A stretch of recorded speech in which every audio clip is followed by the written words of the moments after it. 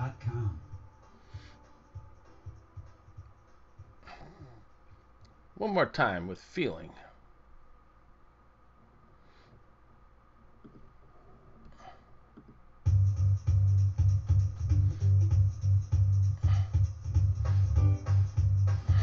I need ribs to ease the day. I need to find time to cook them right. My papa said, can't hurry ribs. No, you just have to wait. He said, ribs don't come easy. It's a game of time and time. You can't hurry ribs. No, you just have to wait. Just trust in the low and slow, no matter how long it takes. How many forceps must I stand before I find the crunch to let me live again?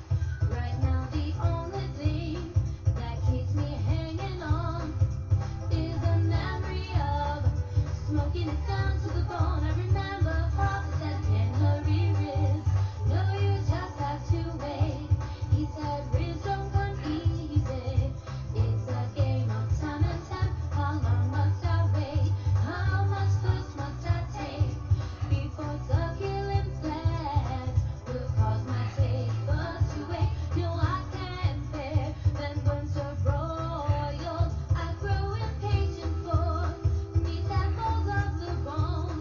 But when I feel that I can't go on, these precious words keep me hanging on. I remember Papa said, can't hurry ribs. No, you just have to wait. He said, ribs don't come easy. It's a game of time and time. You can't hurry ribs. No, you just have to wait. He said, trust in the low and slow, no matter how long it takes. Now ribs, they don't come easy, but I keep on waiting, anticipating for that juicy meat to talk to me at night, for some tender Riggs flesh, Videos hickory Roadhouse. smoked just right. I keep waiting until it's done, but it ain't easy. It ain't easy. My papa said, can't hurry ribs. No, you just have to wait. He said, ribs don't come easy. It's a game of time and time. You can't hurry ribs. No, you just have to wait. Just trust in the low and slow, no matter how long it takes. Brought to you by AmazingRibs.com.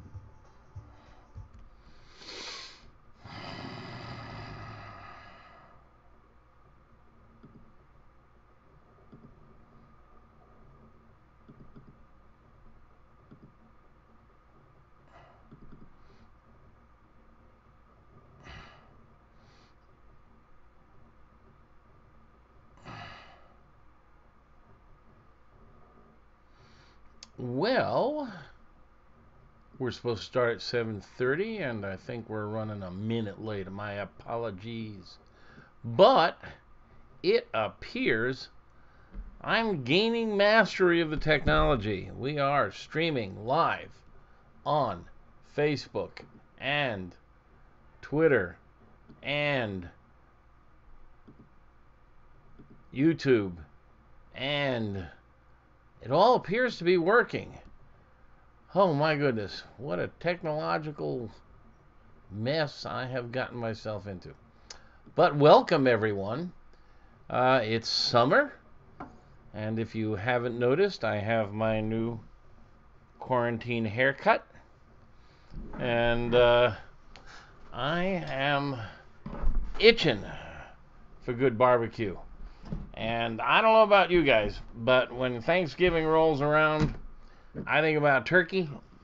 And when the 4th of July rolls around, I think about ribs.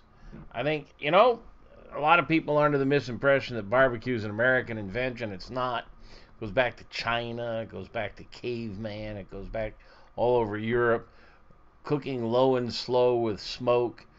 Grilling, of course, ancient technique. But ribs appear to be truly American. if you travel around the world, they're usually attached to the loin muscle. And Americans seem to be the only ones that peel those bones off and serve them separately. And when you take the ribs off, traditionally, historically, as we are led to understand, the enslaved African Americans got these bony cuts of meat with lots of tough sinew and fat when master got to eat high on the hog, which is the loin muscle, which sits on top of the ribs along the very spine, the back of the hog. Hence the expression, eating high on the hog. Thank goodness, because these slave cooks figured out that you can make mighty scrumptious food out of these bones by cooking them at a very low temperature for a long time with smoke. And what I thought we'd do is we'd kick things off tonight just talking a little bit about ribs, and then wander into all your questions and answers and see where we go from there. Now, I am dealing with some new technology, and question and answer is going to go a little weird, but I think I'll manage it. So let's start talking about ribs to begin with. First of all, I have an announcement, and this is important. If you come late to this meeting, you're going to miss out. We published a book about ribs this week. You know, back in 2005, when my neighbor challenged me to a rib cook-off, and I said, okay, you're on, and then I went to Amazon looking for books on ribs, I couldn't find many. In fact, I couldn't find anything on barbecue, and there was certainly nothing devoted to ribs. So I said, well, now, I had just sold my magazine about wine. Let's build a little website about ribs, and let's call it Amazing Ribs, because it starts with an A. And in those days, there was no Google, and the search engines sorted alphabetically. So I would call it Amazing Ribs. And I had one recipe. It was called Last Meal Ribs, because it's the last meal you want on earth. And we published it on AmazingRibs.com. And the rest is history. There's now 1,000+ recipes, 4,000 pages. Pitmaster Club with 16,000 members, the largest, by far, barbecue and grilling website in the world, and one of the largest, most popular culinary websites in the world. Just from my neighbor's thumping his chest and I'll challenge you to a rib cook-off. And I said when I started it, well, I'm going to learn how to do ribs better than I know now, and then I'm going to publish a book. Well, it took me to 2016 to get this thing out, Meathead, which has some rib stuff in it, and a lot of other stuff, as many of you know. It's a really good book. I'm very pleased with it. It remains among the top-selling cookbooks on Amazon 4 years later. 150,000 plus copies. But this week, with the help of my associate Clint Cantwell, I finally published a book called Ribs, called Amazing Space Ribs, not Amazing Ribs like the website. Amazing Ribs Made Easy, and it's on Amazon. Now, it's strictly an ebook, and it's a Kindle book, and for those of you using Mac or iPhones and iPads, let me tell you, the Kindle app runs great on all Mac applications, on Android, PC, on everything. You just download the app and you can get the book. And why I'm telling you this is, for today and tomorrow only, it's free. You can go to Amazon, go to tinyurl.com/loveribs. tinyurl.com/loveribs, and you can get our new book all about ribs. It sells for $3.99 starting Saturday, but we rolled it out this week, and it is free today on Amazon, so go get it.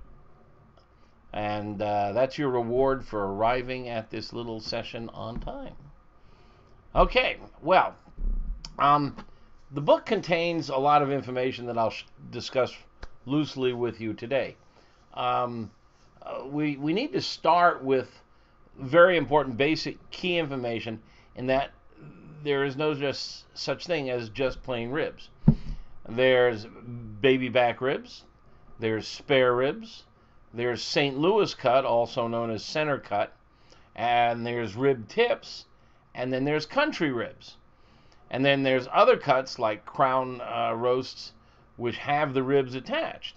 So let's make sure we're clear on the differences, because you may find them in the store, and they're different in their treatment and the cooking and how you handle them.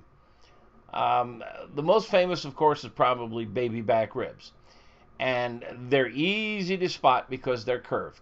They have a hockey stick shape. And that's because they're attached to the spine. And they curve down the side of the animal. And they're maybe 6 inches long, 5 inches long. They're not very long. But because they're attached to the loin muscle, and the loin muscle is that big long muscle that runs right along your spine, called the longissimus dorsi.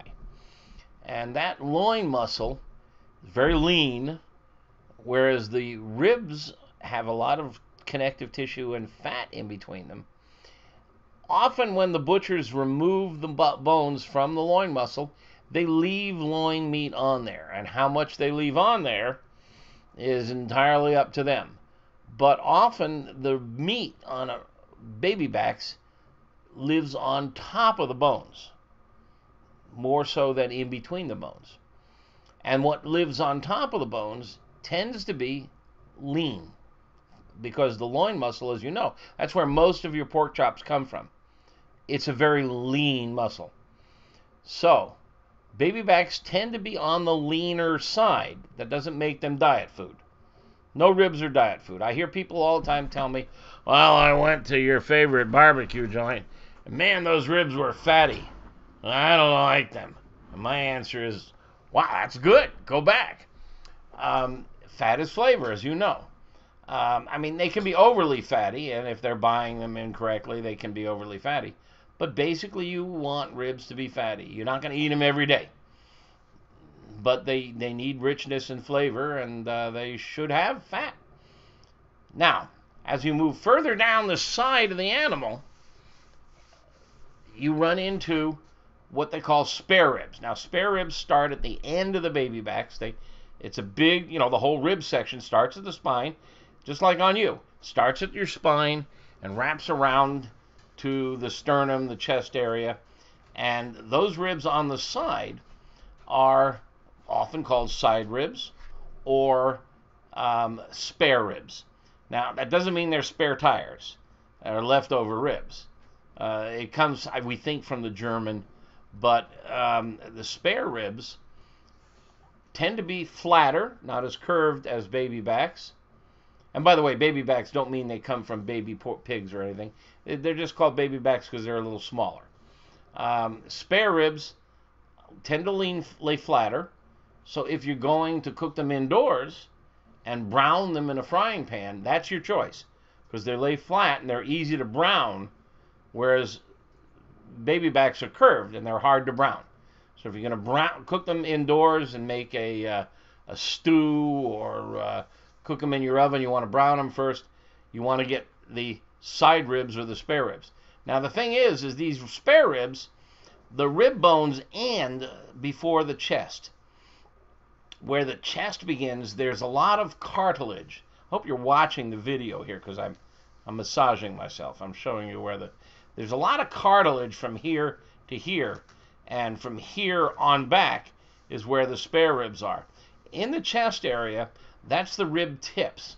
And by the way, the new book, which you can have for free if you go to Amazon, tinyurl.com/loveribs, you'll see pictures of all these different cuts, where they come from. There's a chart and a graph, and you can go get that on Amazon. And we have a lot of this on AmazingRibs.com also. But the rib tips have a lot of cartilage. There's not much bone in there. there's little bony things, but they're flexible. They almost look like plastic tubes. The meat's very tasty. It's very rich, very fatty. But it's odd because the cartilages are going every which way, and you find yourself chewing and sucking and ripping and tearing, whereas the rib bones are very neat and organized. Now, if you chop off those tips, what you have left is the St. Louis cut. And it was probably first, popularized by some butcher in St. Louis. I prefer to call them center cut because the back ribs are the top, the tips are the lower, and the center cut is the St. Louis cut. Center cut just has pizzazz. So the center cut, if they're butchered properly, is really a nice rectangular shape. 12 to 13 bones, perfectly rectangular shape. Very popular with the cooks on the competition circuit, the Kansas City Barbecue Society competition circuit. If you're going to cook on the Memphis Barbecue Network, or Memphis in May, my dog is thinking about ribs over here.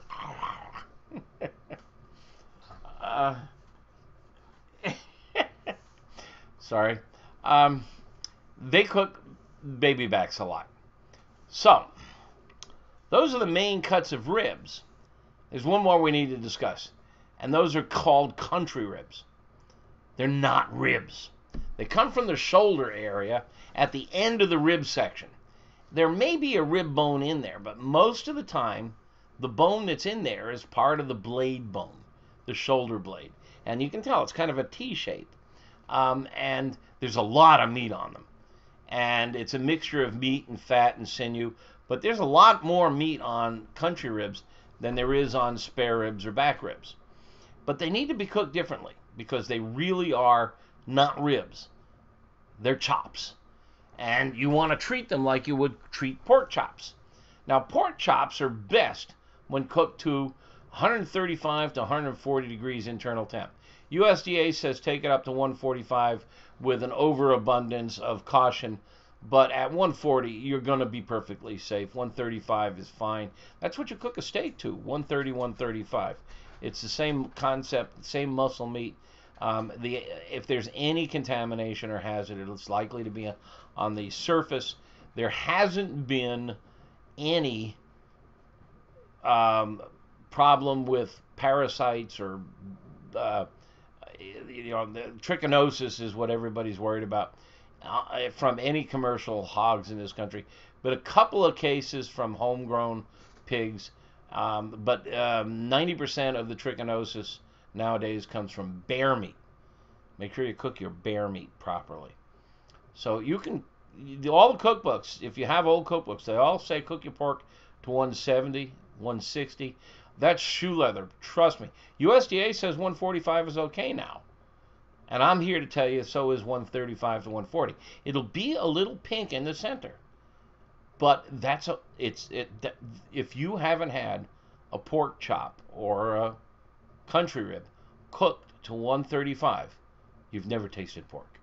I'm here to tell you it's an entirely different gustatory experience. You really need to try that. And you need a good digital thermometer to get there. Make sure you have a good digital instant read thermometer. And if you don't, go to AmazingRibs.com, click on ratings and reviews, click on thermometers, and find a good one. The Thermopop for $30. There's another one for $16, both of which we've given top awards to. So go get yourself a really good instant read thermometer, and you'll never overcook pork again. Now, that's the shoulder ribs, or the shoulder chops, or the country ribs.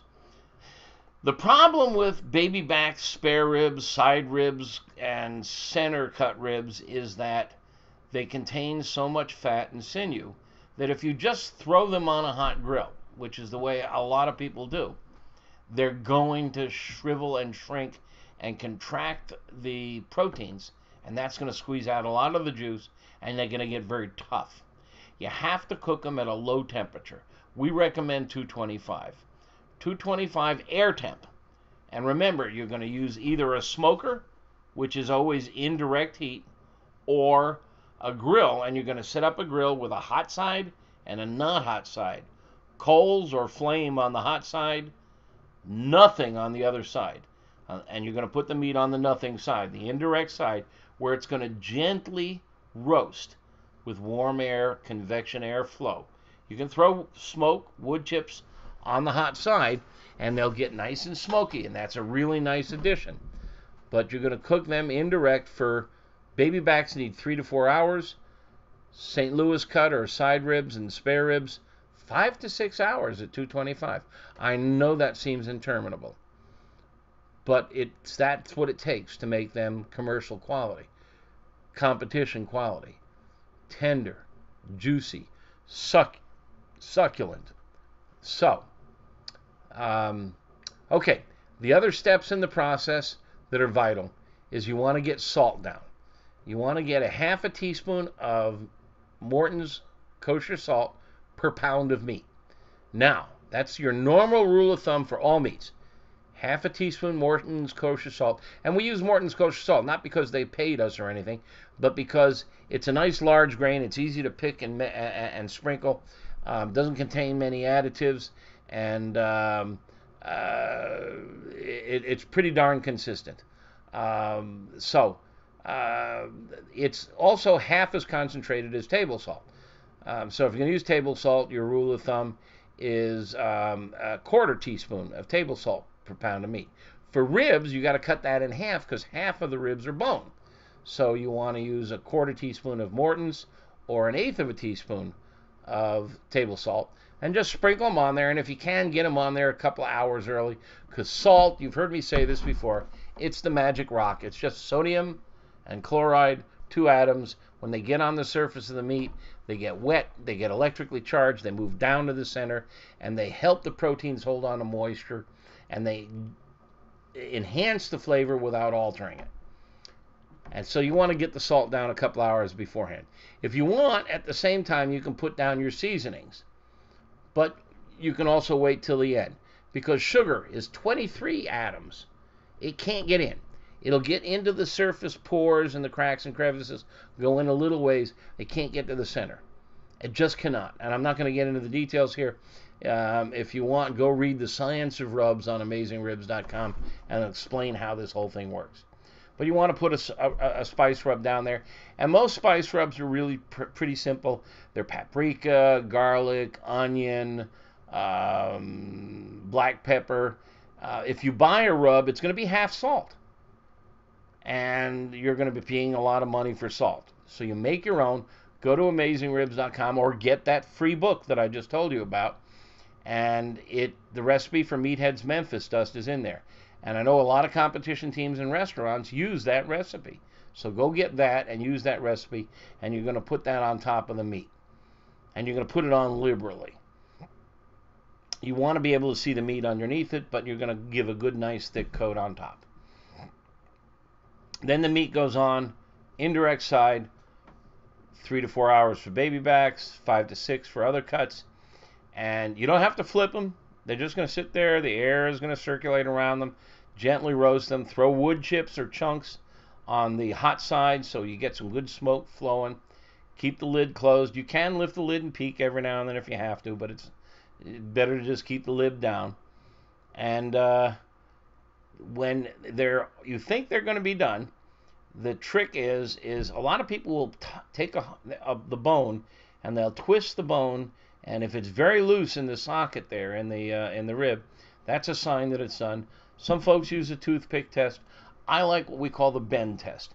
I get a pair of tongs and I bounce the meat on a pair of tongs, and it should crack. You should see a big long crack on it. It shouldn't break. If it breaks, it's not the end of the world. It means possibly a little overcooked, but it should crack. And if it cracks, it's done. So now you're going to take these ribs and you're going to put a layer of sauce on. 1 or 2 layers is all. You've got a symphony going on here. You have pork, you have salt, you have your spice blend, and now the sauce and smoke. So you've got all of these flavors going on. Don't drown it in sauce. 1 or 2 coats, depending on how thick it is. That's all you need. Trust me, I know you love sauce. We all suck the brush when we're done. It tastes fantastic. But don't go crazy with it. Give it a light coat. Let the other flavors shine through. And um, if you can, if you're working with a grill, or if you're on a smoker and you have a grill like a gas grill, fire up that gas grill, get it good and hot, and after you put the sauce on, throw it on the gas grill where it's really hot. What happens is the heat will caramelize the sugars that are in the sauce, and they'll quickly start bubbling and sizzling, and it'll alter the flavor of the sugars and other things, and it'll really improve it. So we call it sizzling on the sauce. And it only takes a minute or two on each side, and you're done. You want to put another coat on, go ahead, be light, be gentle, but that's it. You're done. Now, time to slice them. It's hard to figure out how to slice them when they're laying flat. It's hard to find the middle spot between the bones. So it's usually best to stand them on end, and then you can find the spot to slice. But be careful. If thing slips around, you can cut yourself. Okay? If you want, you can flip them over. It's much easier to cut them from the backside. Oh, and I forgot to mention the membrane. Oh, my goodness. A lot of ribs come from the store with a membrane on the back. It's the pleura. It's the membrane that lines the cavity where the lungs and heart and stomach are. And it can get leathery or rubbery. And you want to try and remove it. And I've got pictures on the website and in this free book that I just told you about. And you can peel that pleura off. It's not hard. You get a table knife, a butter knife, and slip it between the bone and the membrane and peel that membrane back. And usually you can get it all off in one peel. Paper towel in your hand, gripping that membrane, really helps get you a grip on it. Some folks use catfish skinners. It's like a plier with very wide mouth. But whatever, it's not hard to get it off. And it's a nice thing to get off. It makes the texture of the meat nicer. Also, there's a layer of fat under there, and that fat layer will render as it cooks, so the meat isn't quite so fatty, greasy. And it's just a gesture to your guests and your company that you respect them. You're taking it off. Restaurants that leave it on, I think, are just taking a shortcut. And even though the ribs may be good, I think to me it says, I don't respect you all that much. Just me talking. So, I think that covers the concept pretty quickly, the basic core concept. Now, the book that I just told you about that's free on Amazon has recipe for cooking them indoors in an oven. So if you're stuck in a blizzard or you live in a dormitory or a condo, there's a really good technique for indoor oven cooking, for cooking them in a slow cooker, and also for cooking in a frying pan. There's a really good Mexican technique in a frying pan. So we've tried to cover all the bases, and should cover everything I've summarized here on the different types of cuts, the different techniques, and there's some really good recipes. And 4th of July, you just got to serve ribs. Okay, now give me a second here. I'm working with this new software, and I got to figure out how to see your comments. What does this button do? No.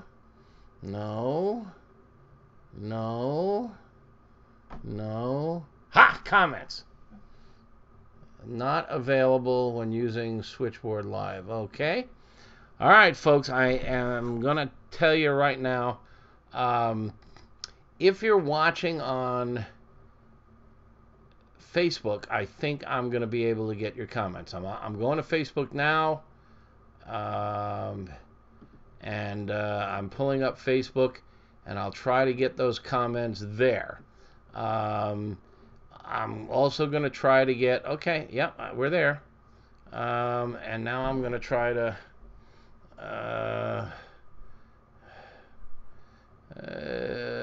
oh, look, Facebook is translating for me. How about that? I see the text showing up in translation. Now, how do I see the comments? Stand by. Or questions, I should say.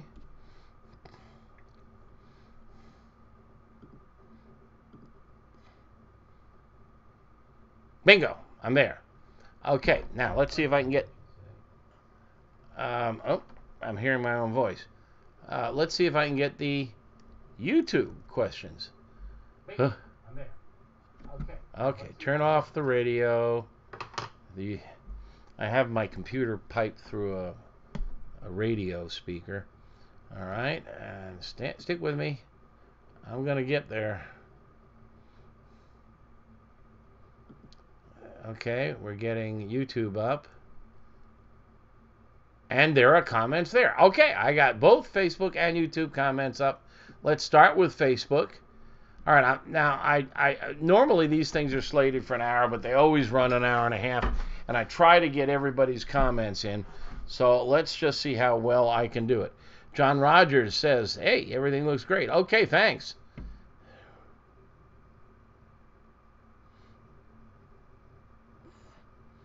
Billy Gilbert is surprised about where High on the Hog came from. Now you learned something. Kevin Holmes Lindell says he thought eating High on the Hog meant you were stoned and eating pork. You know, I got to tell you, when I was in college, kiddies, back in the 1960s, you've heard of the 60s? You know, they say if you remember the 60s, you weren't there. My parents told me, smoking that stuff will lead to harder stuff. And they were right. Now I smoke pork.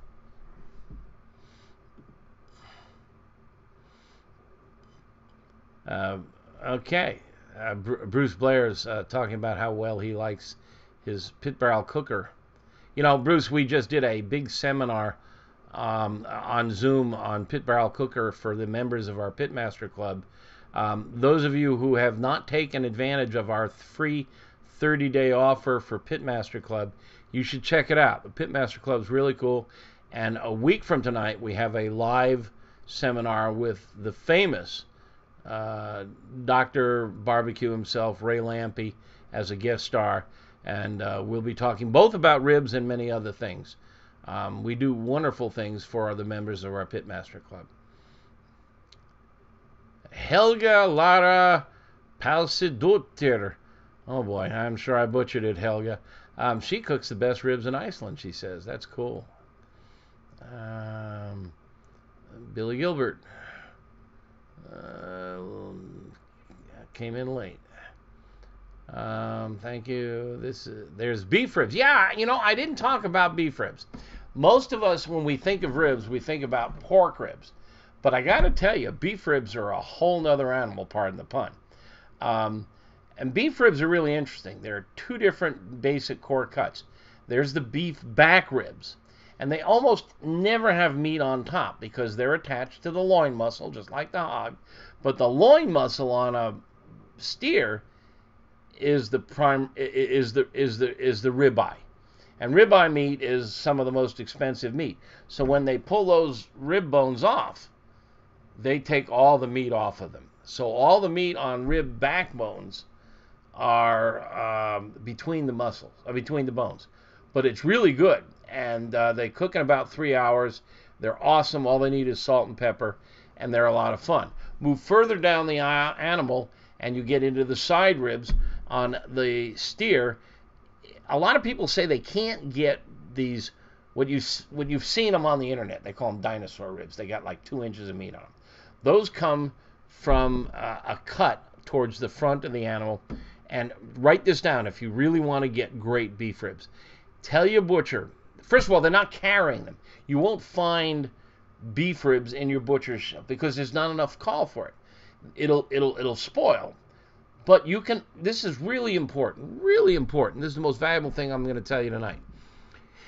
Your butcher should be willing to order anything you want if you go there in the morning when the head butcher is there to greet the trucks. They tend to arrive early and leave early. Ring the bell, ask for the head butcher, the assistant butcher, and say, I'd like to order NAMI 123A. NAMI 123A. NAMI is North American Meat Institute, and they publish, hold on, I'll get it for you. This is the Bible. This is the North American Meat Institute's Meat Buyer's Guide. You can buy it from Aunt NAMI. It's like $8,500, but it's great. It's got every cut known to man, and the diagrams, details, and every butcher should have them. And NAMI 123A is the plate ribs, the short ribs. They're about 8 inches wide with 4 bones and 8 inches tall. And one or two of these bones have 2 inches of beef on them, and they're awesome. And we talk about how to cook them on AmazingRibs.com. Kevin Holmes Liddell says he cooks bear meat at 135 medium rare sous vide, perfectly safe. You didn't say how long, Kevin. The key is time and temperature. Yes, you can probably kill trick at 135. I'm not sure what I do have the number. I don't remember it. It's on AmazingRibs.com, and you should check. Make sure 135 is safe for trick. But you need to get enough time to kill them all, and you'll get a beautiful piece of medium rare bear meat that is safe. But you've got to be careful about time and temp. There's a frightening video by a TV star who does a hunting show, and he goes out, hunts bear meat, they shoot it, and they all sit around the campfire and eat it, and then he almost dies weeks later because he's full of and once trichinosis, this will scare the shit out of you. Once trichinosis gets into your muscles, you can't get rid of it. It lives there for the rest of your life. Okay. Several of you guys are saying you like my Memphis dust recipe. Thank you. Byron McSpud says, if you're looking, you're not cooking. No, you're wrong. Go to AmazingRibs.com and read the article. It's a really interesting point. Let me do it shortly.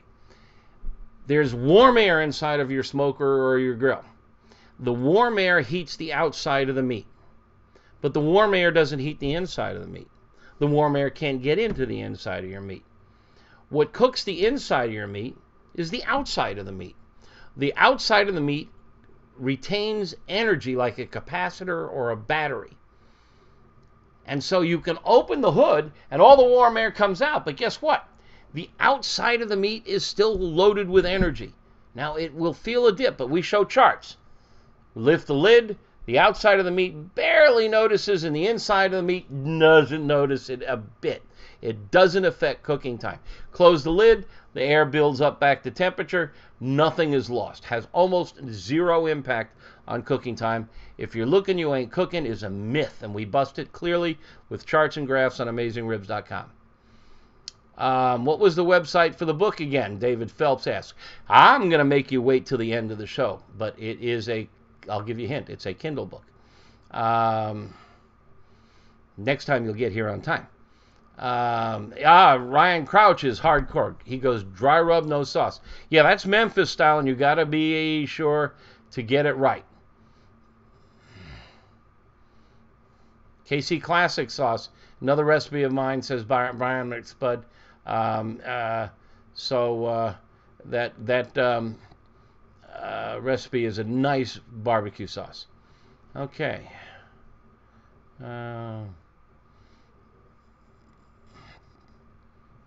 Costa Rica. Hello, Rodrigo Morales Vargas. Yeah, this is the second what we're calling deep dive books, the rib book. And I'll tell you now. It's on Amazon. Go to tinyurl.com/loveribs. Or just go to Amazon and search on me, Meathead.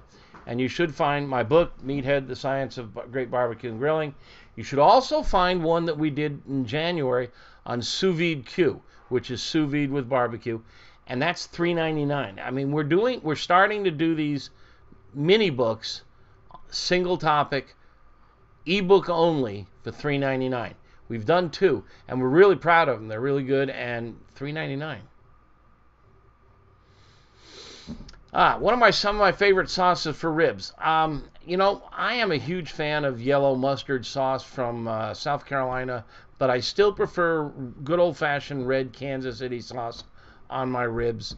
And in the case of our website, my KC Classic recipe is just a classic. It's really good on ribs.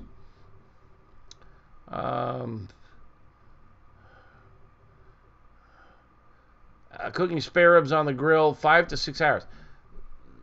On the grill, in the indirect heat zone at 225, yes, 5 to 6 hours. At 250, less. At 300, less. At 200, more. Important, temperature and time. They go hand in hand. Oh, somebody just thanked me for the free book. How nice. And somebody is thanking our healthcare heroes. Yeah, I'll take that for, not for me, but for them.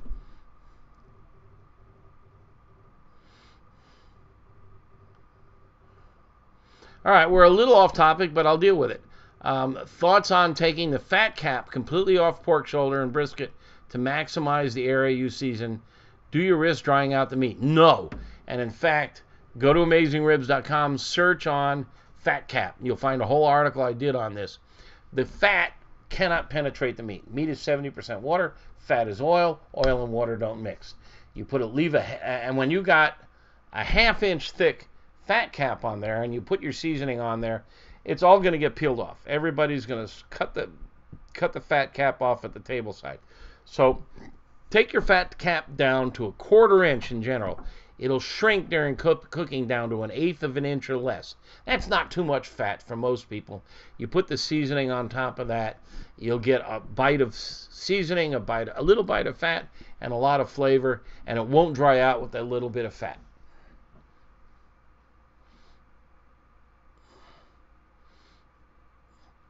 Carolina sauce, yes or no? Asked Bob Lawrence. I love Carolina. Well, there's not just one. You know, there's South Carolina sauce, which is mustard based, and then the Eastern Carolina sauces, which are vinegar based. And I do like them a lot. I prefer them on pulled pork than on ribs. But yeah, I mean, I'll eat ribs without sauce. If you've cooked them properly, they're really good without sauce. What do I think about wrapping ribs at the end? There's a technique that a lot of competitors use. It's called the Texas crutch.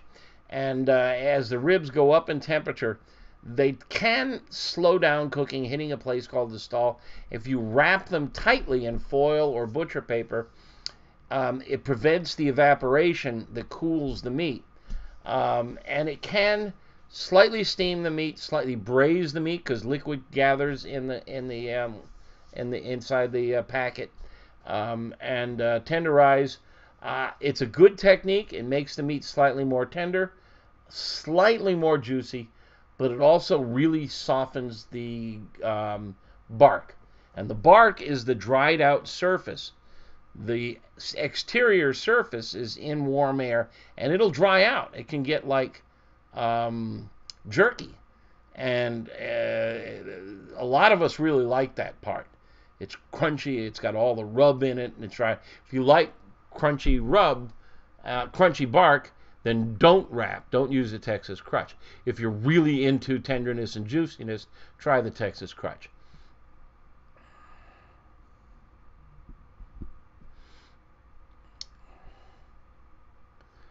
Yeah, John Rogers asking, was I working on something about cooking a wok over a charcoal starter?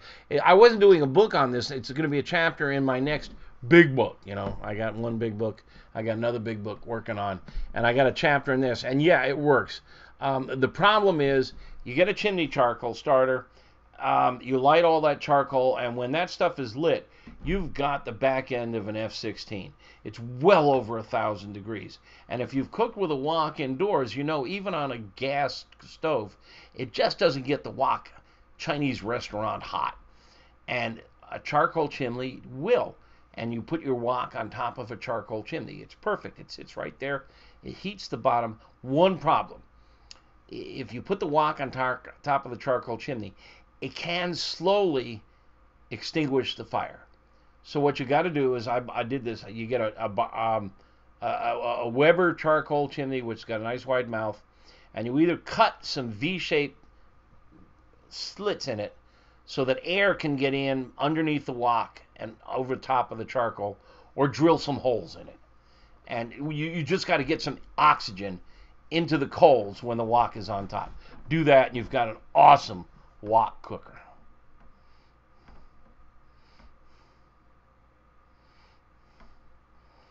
Steve Fisher says he's having trouble getting the damn membrane off.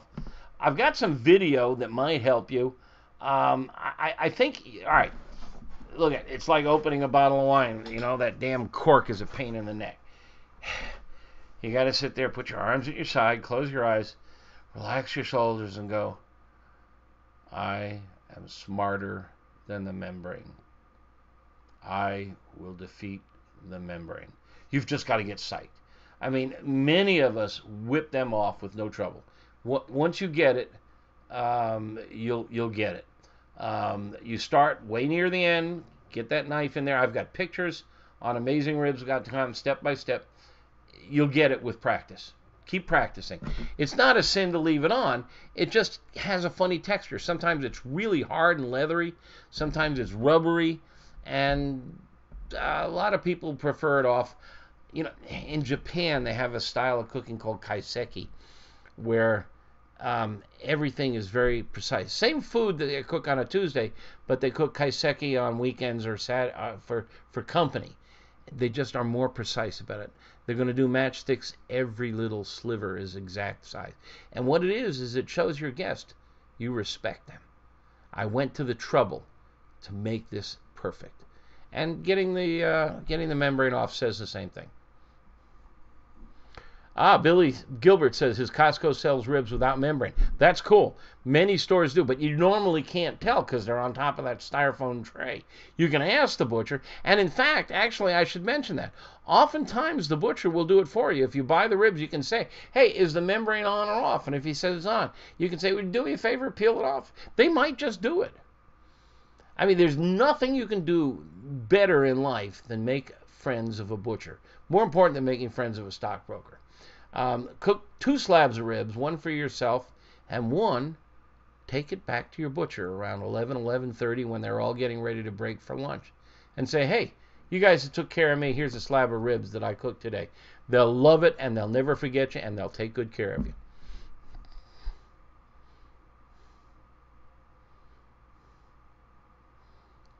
I tried getting it off beef ribs. Sucked. No, don't bother on beef ribs. You can't get it off beef ribs, and if you do, the meat will fall off. You've got to leave the membrane on beef ribs. There's just no way around it.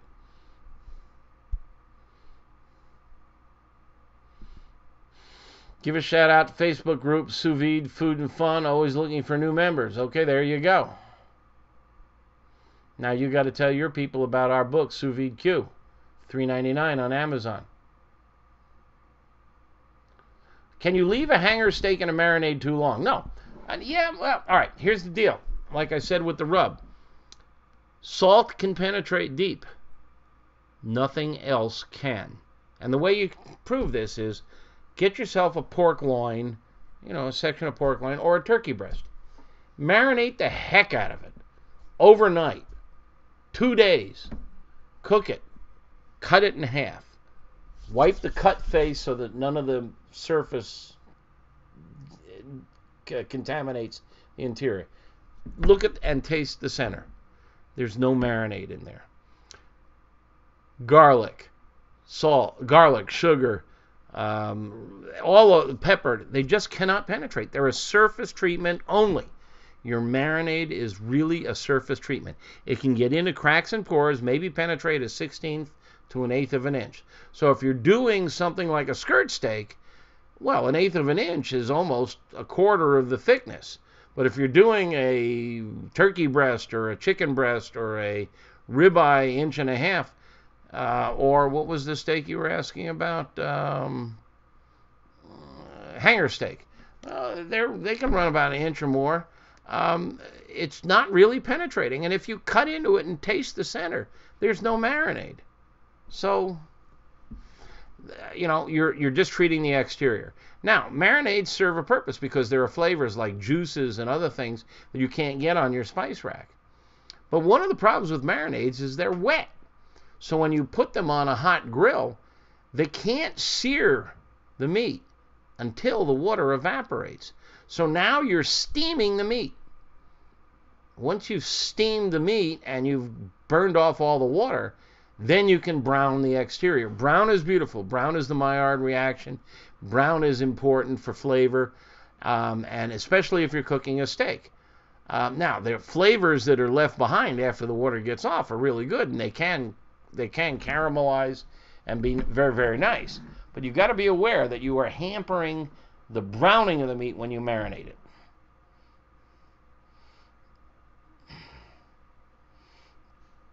Yes, well, NAMI 123A. That is your beef rib official name. Kevin Holmes Little says you can download the Meat Buyer's Guide for free. I don't think so. I'd like to see a link to that. I think I'm not aware of being able to download it for free. You may be able to see a page or 2 or 3 or 5, but I don't think you can download the whole book for free.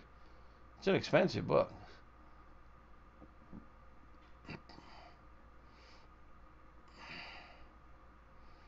Any tips on making ribs on a Big Green Egg?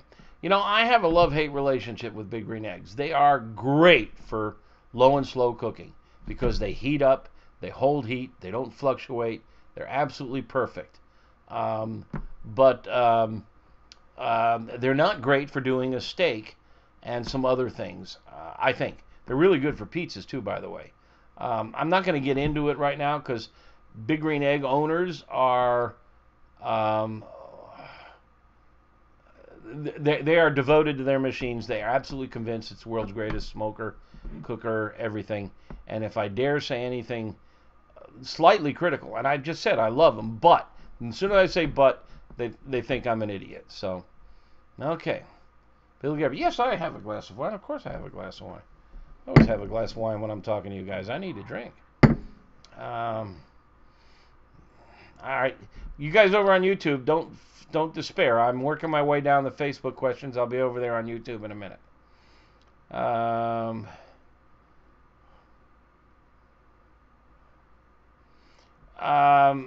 Robert Atkins asks, when cooking baby backs and wanting to go unwrap the whole cook. And by the way, I don't wrap at home. For home. If I was competing, I would wrap it because, $10,000 prize or something. Every little bit counts. But for home, I just don't bother. He uses the slow and sear. By the way, if you have a Weber kettle, there is a cool tool called the slow and sear. Slow and sear. Slow and sear. Go to our website and read about it. Slow and sear. It is absolutely required that you buy one.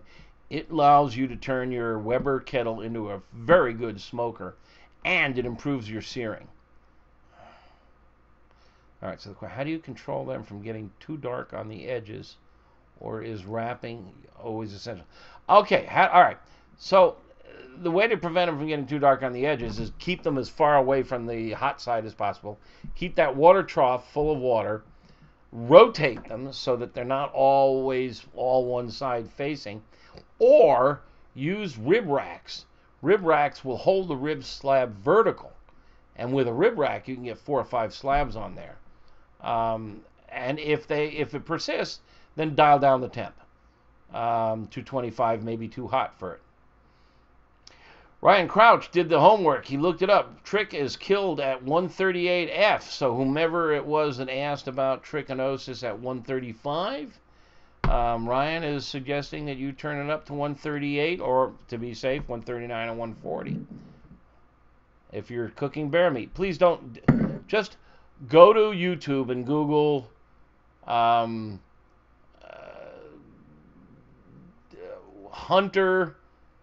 TV Hunter bear meat trichinosis or some combination like that. You'll get this video. The guy just stares at the camera and tells you what went wrong. All right, Barry Smith says it's 137. So we have 2 opinions here, but they're both higher than 135.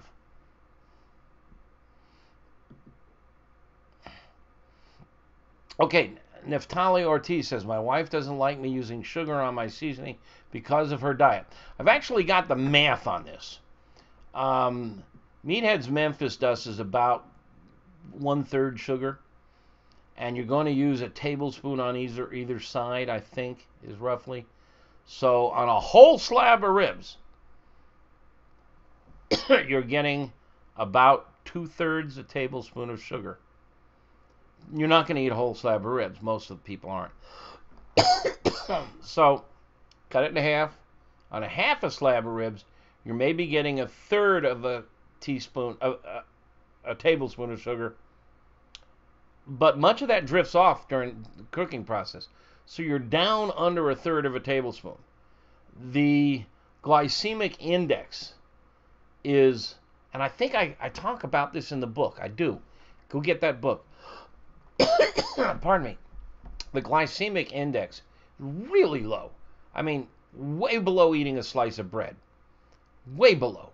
So, there's very little sugar in a rub. If you want to leave it out, leave it out. The beauty of the sugar, though, is it helps build the crust and flavor. You've just got to go light on it.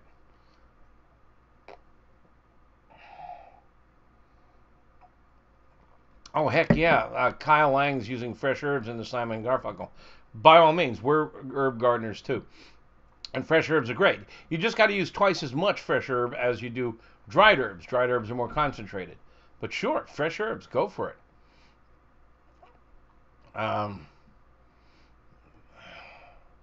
And somebody just apologized for going off topic on brisket. Hey, any questions are good. We don't have to stick to ribs. I just wanted to kind of have a rib theme and talk about it and promote our new book. What about the dark spots? They look like blood. How to prevent them? Not sure what dark spots you're talking about, but most of the blood is removed during the slaughter process. The ends of the bones are filled with marrow, and marrow where is blood made. The ends of the bones turn black because that is blood. If you see some blood spots on the surface, that's rare. But if you see them, I don't think they'll hurt you. People eat blood. I mean, I'm a huge fan of blood sausage. It shouldn't hurt you. Cover them over with sauce. Ribolator. Brian Garner's asking, I've tried them. I'm not impressed. This is a device. It's a rotisserie that has like 4 or 5 trays. You put the ribs and it rotates them. And I just don't get it. I don't see that it improves. Now, it can allow you to get more ribs on a tubular smoker like a Weber Smoky Mountain. But on other cookers, I just don't see the need for them. Go to AmazingRibs.com and read my review on the Ribolator.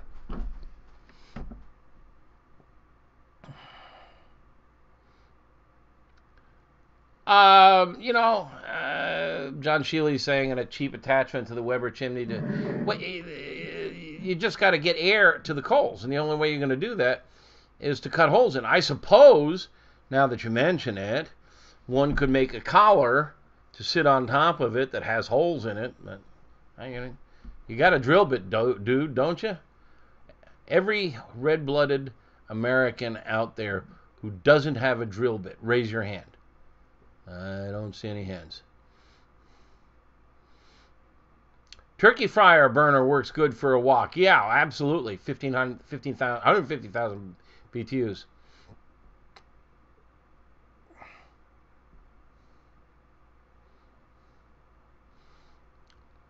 Craig, I'm not following your question. Any technique for placing ribs on the smoker to produce the best end results? You mean the end result or the results on the ends? I had a couple of racks where the end of the bones are at an angle, making it difficult to cut between. Not sure what you're talking about. Baby backs often have a section of what is called the chine, and that is part of the spine, and that makes it hard to cut through them.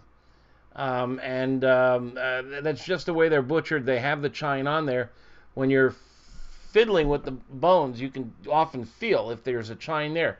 You can cut it off or score it, cut through it. They make it hard to cut.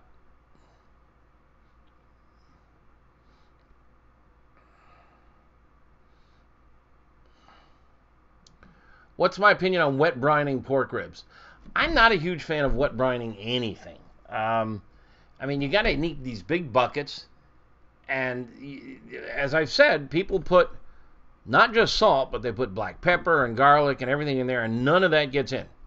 Only the salt gets in.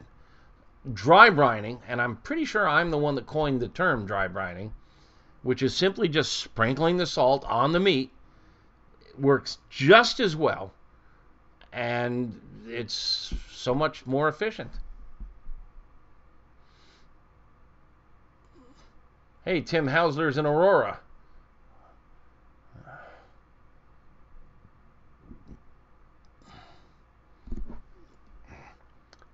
John Rogers is sending me a Google link. What is it? I'll check it in a second. Do smoke tubes make a big difference in making ribs on a pellet grill? They can make a difference. Pellets, first of all, I don't call them grills. I'm stubborn about that. I call them smokers. I mean, they're really designed just like your indoor oven. The fire and flame is down under a flat piece of metal. So there's really no exposure to direct infrared energy, which is what you need to sear. So it's an oven. It's a smoker. So I call it a smoker. The lower the temp, the more smoke. But yeah, if you can put more smoke into the air, the problem with pellet smokers is they're so damned efficient. They burn the wood so beautifully that you're getting really clean smoke. And if you want more smoky flavor, particularly Texans, I'm betting maybe you're from Texas. Bunyan McSpud, are you? Is that really your name? Bunyan McSpud? Are you from Texas by any chance? I wouldn't be surprised if you are. They want more smokiness. So yeah, these tubes will produce more smoke. If you've got a pellet grill, you should probably recognize you have a string quartet, not a brass band. And your smoke flavor is going to be elegant, delicate, and complex. It's not going to be loud and strong and proud. If you want that, you got to get a log burner. But yes, using the tubes will help.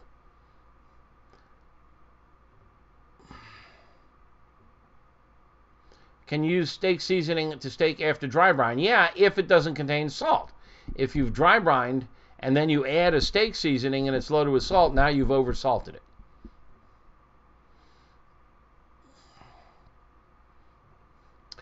Joe Moffat asked, do I have a Cuban sandwich recipe?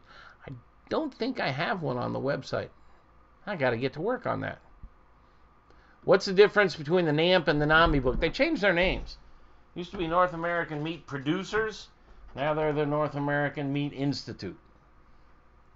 If you can get the NAMP book, you might find a used copy from an older vintage cheap, just as good. It may not have the latest cuts. You know, the Las Vegas steak. You know, don't worry about it.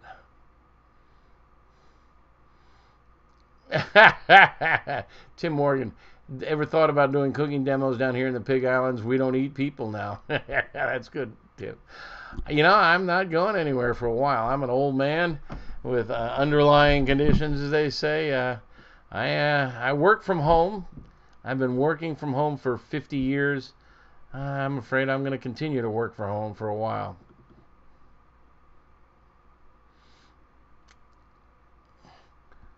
All right. Several of you have arrived late. You're asking questions that I answered earlier. I'm going to be very quick about them. Dark spots might be blood, Jonathan Jarrow. I can't tell because I don't know. I'd like to see a picture to see what he's talking about. The book, no, it's not the big book, but in the past year we have published 2 small books, one on sous vide Q, and this week we published one on ribs. They're both ebooks only, and they're both on Amazon.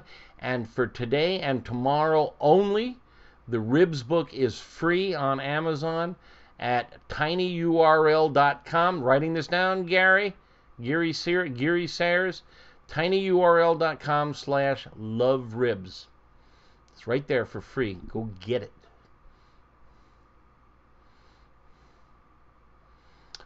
Question: Weber Smoky Mountain versus Offset Smoker for whole brisket. Which one will produce a better smoke ring? Oh boy, that's a really lengthy question. Both of them are competent cookers. Both of them do well. I've made great brisket on both of them. Offset smoker is a very broad term. Weber Smoky Mountain's very specific. I know what device. Offset smoker, there's 100 of them, and there's the cheap ones you buy at Home Depot. that are garbage, and then there's really good ones like the Lang that are fantastic. So I don't know which one you're referring to. If you're talking about something similarly priced to the Weber Smoky Mountain, it's probably garbage. Then I would take the Weber Smoky Mountain. As far as quality of smoke ring, that has to do with nitric oxide in the atmosphere and a lot of variables that go way beyond. Go Google, go look up smoke ring on AmazingRibs.com. Have a whole article about what causes smoke ring.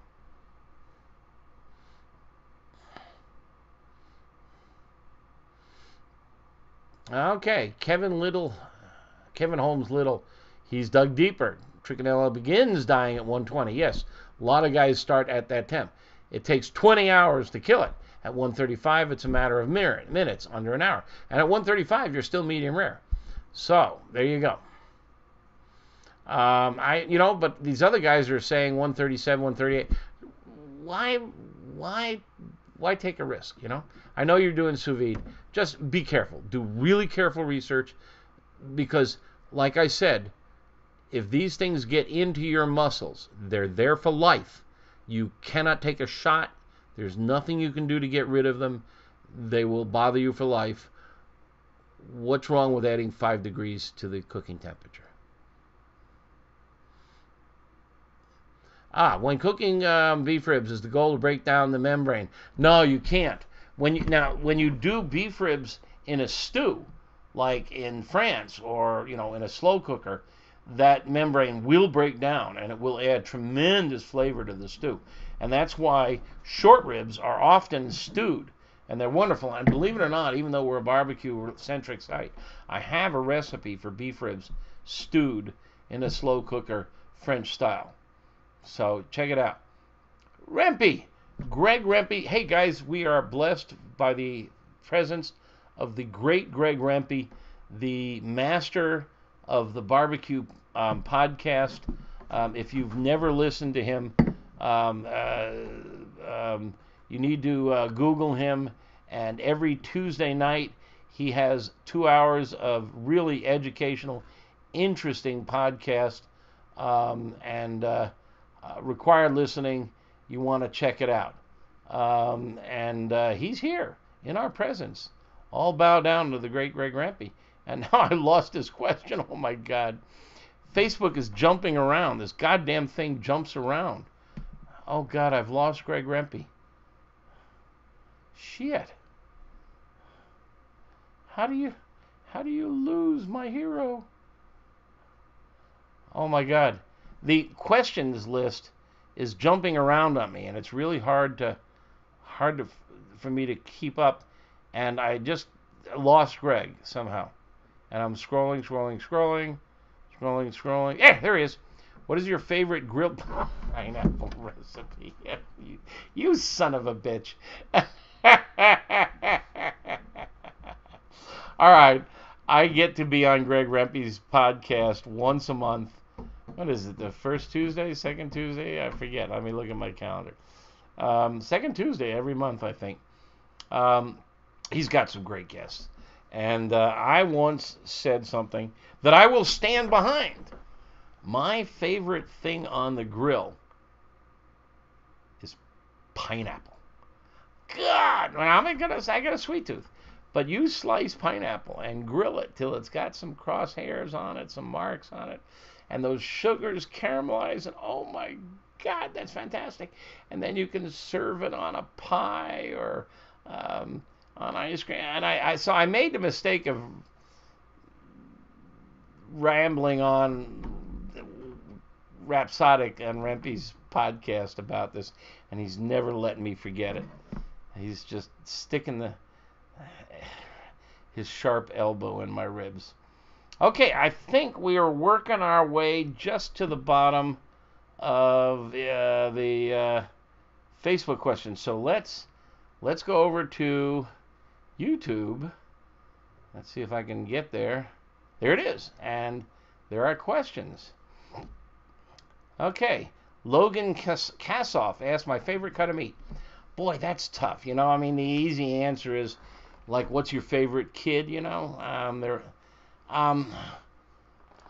If you placed me equal distance between a perfect ribeye steak and a perfect double wide lamb chop from a rack of lamb. And it's the exact same muscle. It's the longissimus muscle. It's the back muscle. It's just smaller on the lamb. Perfectly cooked. I would die of starvation trying to decide which one to eat. I love them both. Now, if you ask me what's my favorite muscle on the steer, there's one called the spinalis dorsi. And go look up Spinalis on AmazingRibs.com. It's a slightly curved muscle that wraps around the eye of the ribeye. And you've seen it. When you get a ribeye steak, there's the center muscle, which we call the eye of the ribeye, and that's the longissimus. Then there's a thick layer of fat, and then there's another layer of muscle that lays on top. And that layer of muscle that lays on top is heavily marbled, and it almost always overcooks. So it's well done, even though the center is medium rare. And if you do a roast, it almost always overcooks. Now, and I've got a video on this and an article on this, so this is really cool. If you're a beef lover, you want to go buy a full rib primal. Now, it's going to cost you $300, but you get 7 bones wide, and you get, like, maybe, if you just sliced them up, a dozen thick ribeyes out of it. So you're getting a pretty good deal price-wise, depending on what grade of meat you get it. Then, and I've got a whole video of this process, you're going to take your knife and you're going to cut the bones off the rib primal. Now you have beef back ribs, and that's a whole meal. They're fantastic. And so you set them aside. Now you have 2 muscles, the eye of the ribeye, the longissimus, and the spinalis, which wraps around.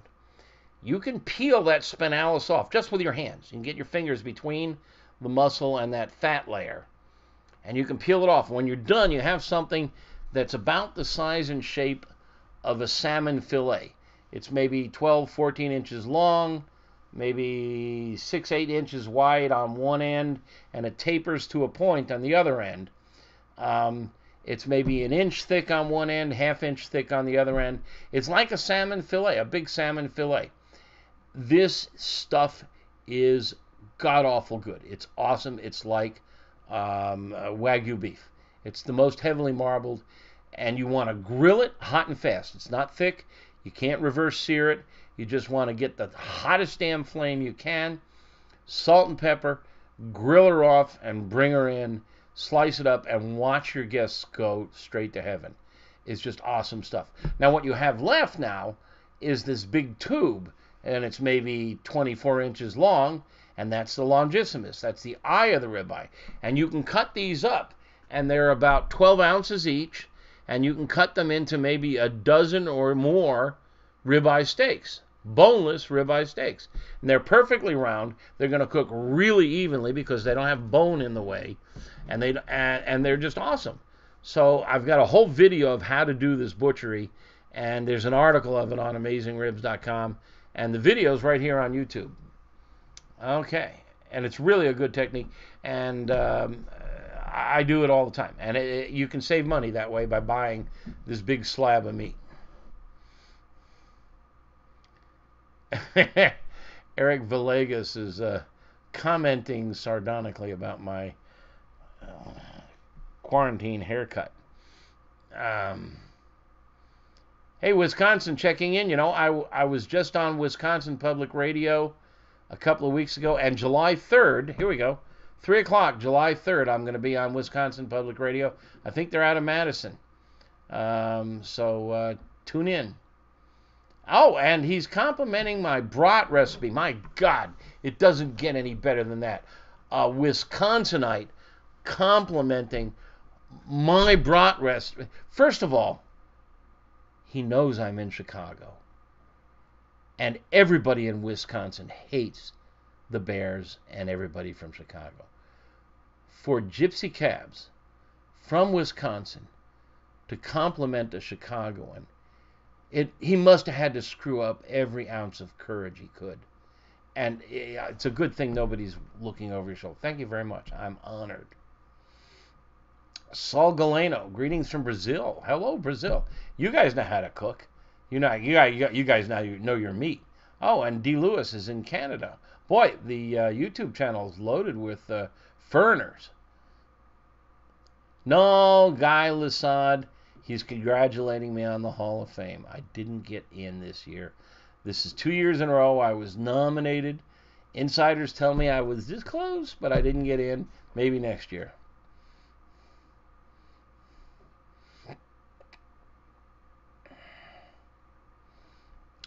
Extra tips for making ribs on a big green egg. No, if we're talking about pork ribs, everything I just described, peel the membrane off, salt them up a few hours before you cook or overnight, get a good rub on top, put them on the egg. Use your diffuser plate to make sure they're not directly above flame. Low and slow, go for 225. Do not trust the thermometer on your egg. All those dial thermometers, first of all, it's in the dome and your meat's down below. Second of all these damn thermometers they put in grills and smokers, they go to the lowest bidder, and they're just not very good. And dial thermometers are not terribly accurate, and they're slow. Get yourself an electronic digital thermometer that has a probe that you can lie down next to the meat. And you put the probe right next to the meat, so it's feeling the same temperature as the meat, not the temperature in the dome, unless you're going to eat the dome. So don't trust the temperature in the dome. It can be way off. In some cookers, hot air rises, so it's a lot hotter up there. In other cookers, because the vent is up there, it's cooler. It really varies. So just get something that sits right next to the meat and make sure you're monitoring the meat temperature, not the dome temperature, and you'll be fine.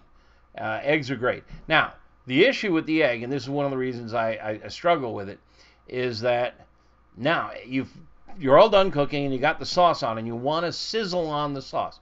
You want to get direct infrared energy to pound on that sauce and caramelize the sugars. To do that, you got to take the ribs out, put them in a plate or a pan. Then you got to lift up the grate, put that aside.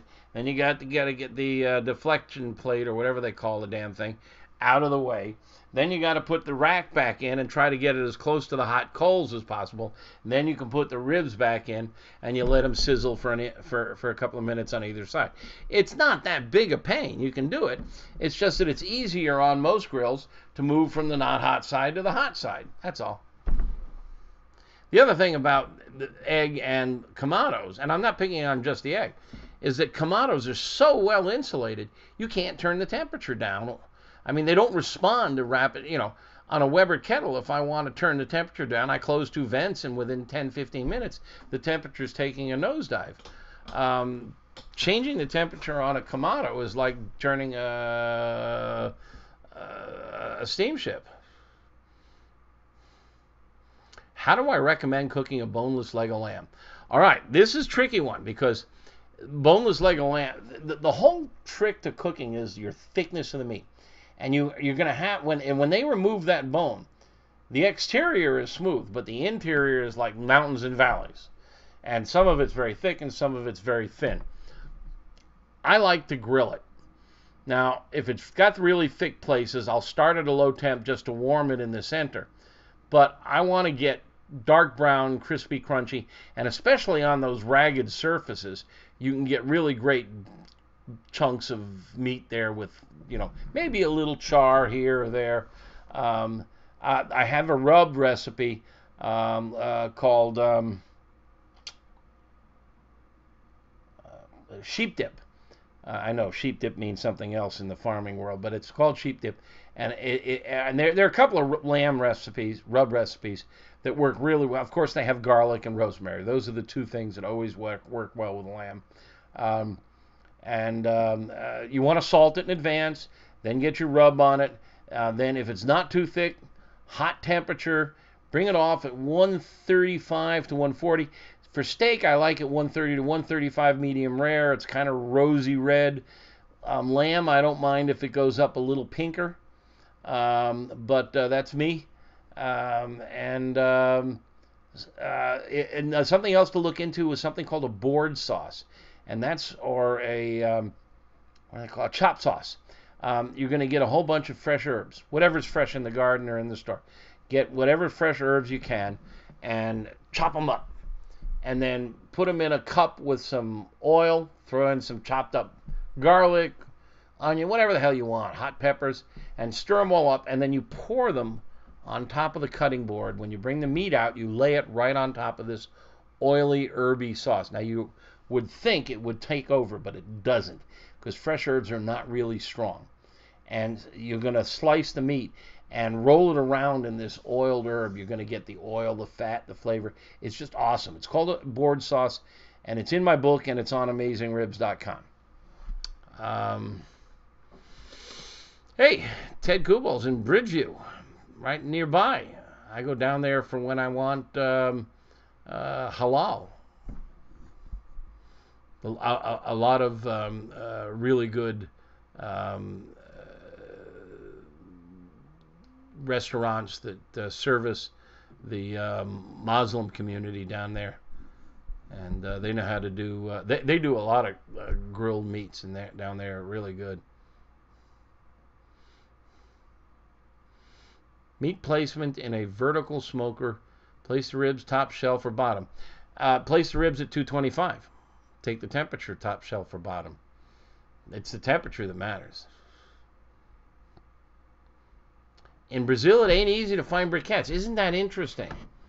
We can find those wood charcoals. I think he means lump. You can cook with lump. People who know me and have heard me talk have said that I prefer briquettes to lump, and the reason I do is that each briquette is precisely the same size. Each one has been thoroughly carbonized so that there's no remaining cellulose or any other wood materials in there. They don't smoke. I use briquettes for heat and not flavor. I use wood for flavor. When you cook with lump charcoal, some of those lumps can be very large, and in the center, they're not carbonized throughout, so you're burning wood. You're getting smoke from whatever type of wood it was. They snap, crackle, pop. You also have little tiny pieces and big pieces, so they're not even size. They cook unevenly. There's not a steady airflow because the little pieces can get in between the big pieces.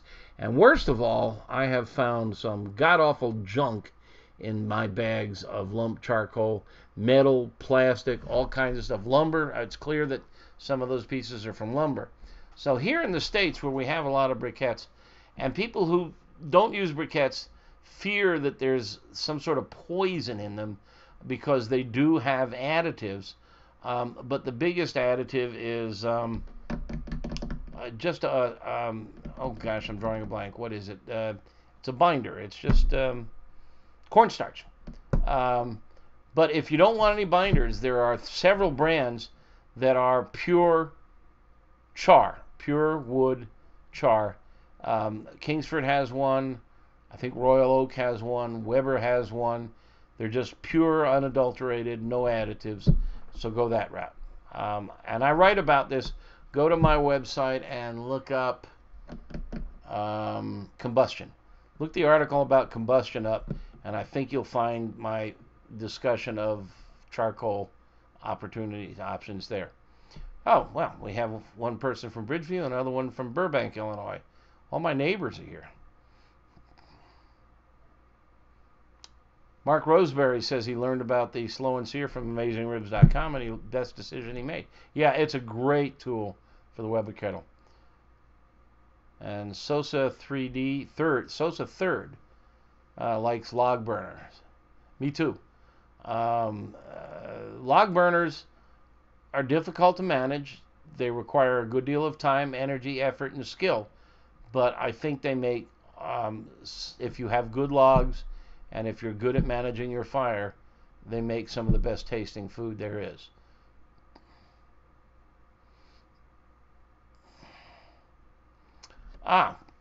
Ryan Lloyd. Good question, Ryan. And nothing's off topic, by the way. We're in free-for-all session, so we're not limited to ribs. Anything is open up. Charbroiled Commander hasn't been used in about 3 years. Suggestions on cleaning it up. Okay. First of all, what the heck is wrong with you, Ryan? You haven't used your grill in 3 years? All right, I'm going to give you the benefit of the doubt. It's your dad's, and he hasn't used it, and he gave it to you. In any case, yeah, you want to clean it. I do have a whole article on cleaning grills, but one of the first things you want to do is try to fire it up.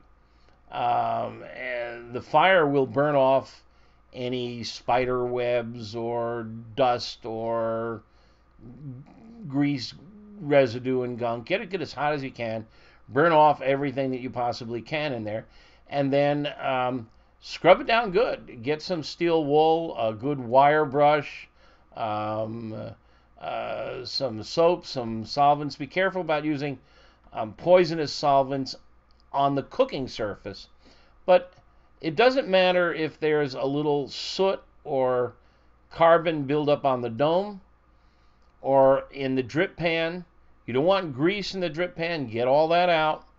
And you don't want any grease on the underside of the cooking surface, the grates. Make sure that burns off. You scrape it off. Burning grease is not tasty. I know a lot of people fire up their grill and there's grease on the underside of the cooking grates, and they fire up their gas grill and they see all that smoke belching out of there, and they think, oh boy, we're smoking tonight. That's grease smoke, and you don't want it. So try that. Go look up my article on how to clean up a grill. And you want to do what we call the bread test. You want to look for hot spots. You buy a loaf of white bread and you spread it out on the surface, turn it to medium, and after a couple of minutes, look underneath. And as they're browning, when you see them toasting, then turn it off, flip them over, and take a picture. And you'll see one or two of them are dark black, one or two of them are medium brown, and one or two of them are pale. And that'll show you where the hot spots are. The other thing is you want to look at the burners and make sure all the burners, often gas grills have a cover over the burners. Take those off and watch the burners and see if all the holes are open. That is, if there's flame coming out of all the holes. If some of the holes aren't open, if they're clogged, you can get a paper clip and poke those through. You want, ideally, in the best of all possible worlds, blue flame, not orange flame, or blue flame with a little tip of orange. The bluer the flame, the better.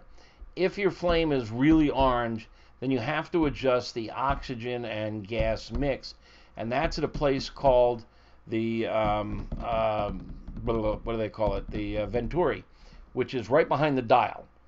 Behind the dial, there's a little place that's got a slot. You can figure it out. You got to lay on your back maybe, but you can see where it's like the carburetor. The air and the gas will mix, and you can usually rotate it. You might have to loosen a screw to add more air or cut back on the air to get the proper gas-air mix. Okay. Oh, Ryan Lloyd. Hi, Reese. Excuse me. This is a tradition between Ryan and me. This drawer here bothers Ryan. Are you okay, Ryan? That's. Anybody notice I got a cool new chair? A gamer's chair. Okay.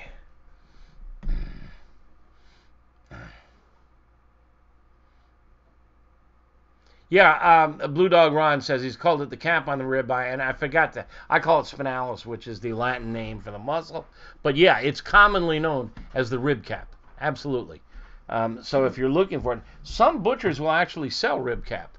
It's hard to find it, but if you find a butcher selling rib cap, you can often buy rib cap steaks. They're maybe 6-8 ounces is all, but oh my goodness, they're good. Nope, here we go. YouTube is jumping around too. A decent website to buy beef online. Really hard to find brisket and whole ribs in the New York City area. No, it isn't. I mentioned this earlier. You might have missed it. You can go to your butcher, your grocery store, if it's a decent grocery store with a decent meat department. They're not going to put brisket in the meat counter because nobody is coming in. There's no demand for 18 pounds of beef. They don't stock it. They don't carry dinosaur ribs. They don't carry pork belly. You go there in the morning when the head butcher or the assistant head butcher is there to meet the trucks. You ring the bell. They come out and you say, "Can you order me a brisket?" And if you're lucky, and what you should be able to, he might even ask you want choice or prime. And I can have it here for you by Thursday. So just go to your butcher and order it. They can get whatever you want. The warehouse that they buy from has every cut of meat known to man. But they don't put it on the shelf because it'll just rot. So you got to ask for it. If that doesn't work, we do have a page on AmazingRibs.com where you can get really good artisan meats. For example, Allen Brothers is one of my favorites. They sell a wide variety of meats, from USDA choice to prime to well-aged, dry-aged, wet-aged, beef mostly. They do sell lamb, pork. They've got some heritage hogs. Allen Brothers, they sell mail order. Snake River Farms is another. Crowd Cow is another very good one. I've got links to all of them. Just go to AmazingRibs.com and look up. If you search for beef, you're going to find a bunch of beef recipes and stuff. But you'll find the article eventually. T-Rock Doc 21 in Oklahoma. Hello, Oklahoma. Gypsy Cabs is making fun of my Bears. He said your team is terrible, and I almost wanted to go, what do you mean? The guys who work for me are great. Oh, you mean the Bears.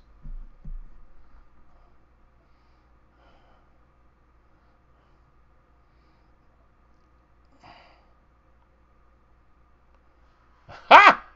Mark Roseberry followed my instructions on the beef prime rib, and he had the roast for dinner and the rib cap for breakfast. Man, you know how to live. Rib cap for breakfast. That's awesome. What is in my glass? Oh, the damn thing jumped. I didn't catch your name. Oh, there you are. T-Rock 21. I can't read all these abbreviated names. The nice thing about Facebook is you got real names. I don't know how many of you know this, but in a previous life, I was the wine critic for the Washington Post and the Chicago Tribune. So I'm a wino, and we drink wine with dinner every night. And it's a tradition when I do one of these, I bring a glass or three with me. This is a Tuscan wine called Il Poccione. 2017.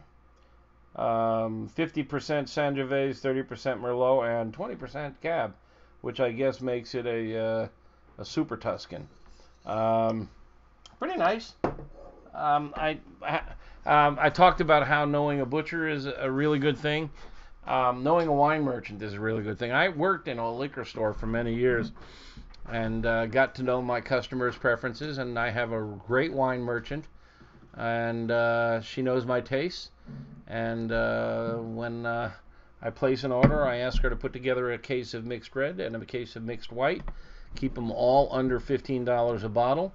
And if I find something I like, I'll come back for some more.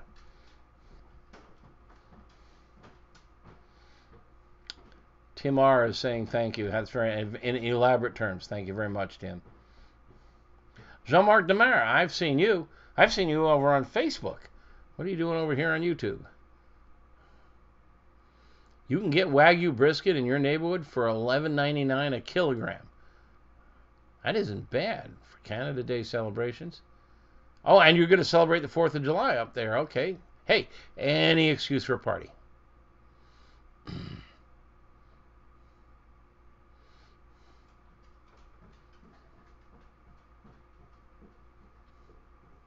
All right, T-Rock Doc, TR Doc, I'm sorry, I just don't know how to pronounce your name, is a physician. Oh, there's the doc. and he likes the science. Yeah, me too. I've always had a strong interest in science, and that's what we've had fun doing. And I think, it's 2020. Um, we're in a highly technological society. People don't want me to tell them, do this, do that. This is step one, step two. Just do what I tell you. They want to know why. And what happens if I skip step two? What happens if I switch white sugar for brown sugar? So we try to answer that. And plus, I'm just curious about why we do things. And as you know, if you've bought the book, we bust a lot of myths in the book. Gary Bluong likes picanha. It's his favorite cut. It's a wonderful cut. And picanha is a cut that is frequently butchered so that there is a thick fat cap on it, about a 1/4 inch to a 1/2 inch. And it's one of these fat caps that gets very tender, and if you grill it properly, it can get crusty. And you don't mind eating that fat. I know. This is a one of those movies where some kid at the table with Chevy Chase says, "You gonna eat your fat?" But the fat cap on picanha is really tasty, and it mixes well with the meat. And I know that's grossing some of you out, but if you go to a Brazilian restaurant, especially these restaurants where it's all you can eat, they cook picanha. You've seen it on a skewer. It's kind of a curved piece of meat. I've got pictures. Google it on our website. Look it up, picanha, Picanha. And it's curved, and it's got a fat cap on it. It's really tasty. You can do it at home. My buddy Doc, I give up on your name. Doc. I'm going to call you Doc from now on. He's a single malt guy. This is your first ever live stream. This is the first one we've done on YouTube. This technology, dude, I'm just trying to learn how to do it. Stover 3. Yes, you missed the pineapple talk. And Lex misses my glorious locks. Right. My wife actually says she likes me better with the short hair. Well, I think that's the end of the YouTube list. And let's see if anything major has popped up over on Facebook. Oh, Kevin Holmes Liddell asks if I know Tim Honey. Yes, I do. He's the one that taught me about umami way before anybody ever spoke about umami. We're going back 25 years. Okay, well, George Phillips asked, do I ever use a pellet grill? Pellet smoker? Yes, I do often.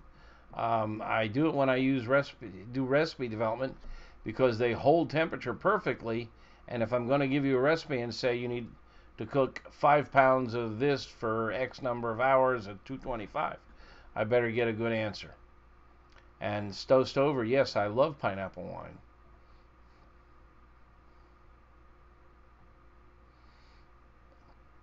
All right, well, I think I've got most of the questions. I see a couple of others, but typically I schedule these for an hour, and that brings us to 8:30, and we have never wrapped up in less than an hour and a half, 9 o'clock my time, and it's 9:06, and I'm an early to bed, early to rise kind of guy, so I think I've got 90% of your questions on both Facebook and YouTube. We are streaming live. I don't know what's going on over at the Tweeter. I'll have to check. We had some issues connecting to the Tweeter. Let's just see how that's doing. No, I don't think we're streaming to the Tweeter. But this was fun.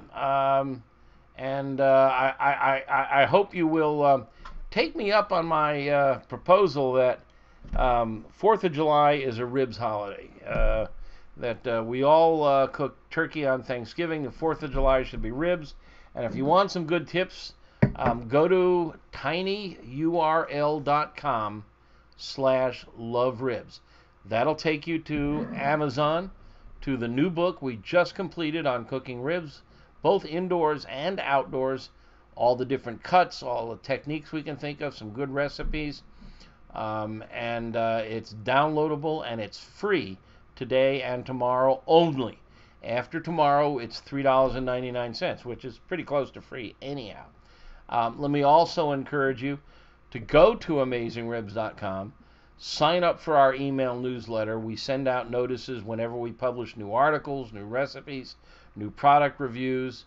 And we also have a new newsletter called DigestThis.news or Digest This News Bulletin, and it covers the whole world of culinary from farm to fork, because the world of food is changing rapidly out there, and we love everything, not just barbecue. And this covers everything that's going on the farms, the factories, and the grocery stores in the food world. And take our offer for 30 days free in the Pitmaster Club.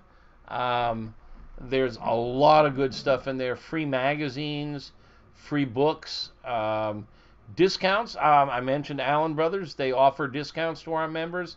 I think Crowd Cow has too. So go check out the Pitmaster Club. You can take 30 days free if you sign up, and we have a 30-day money-back guarantee. So essentially, if you don't like it after 59 days, you can get your money back. You had 59 days for free. So there. And we'll see you last Thursday of the month, next month. Next Thursday, the first Thursday of the month, we have a happy hour for members of our Pitmaster Club. And Ray Lampy, Dr. Barbecue, is going to be our guest. And we'll be doing a Zoom webinar for that one. So I think that's all the announcements. I wish you a happy and contemplative 4th of July. May we never see another like this one again, but may we think about what is so special about this country and living to see the 4th of July. Salute. Ah.